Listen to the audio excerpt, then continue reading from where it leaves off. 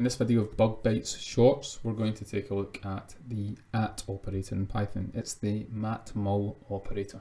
So I've got some set up here. We're importing Numpy as MP and we're importing PyTorch's torch module.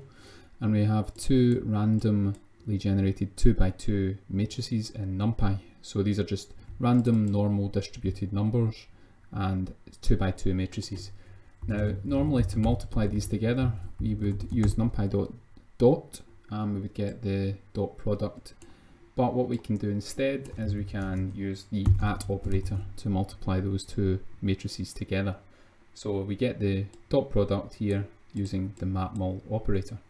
And if I just copy this code, we can basically use the exact same API and switch the NumPy code to PyTorch code. torch.randn will give us some randomly distributed PyTorch tensors. We can print them out, and again we can use the mat-mul operator on those to get the dot product of those two tensors. So that's the @ operator for matrix multiplication in Python.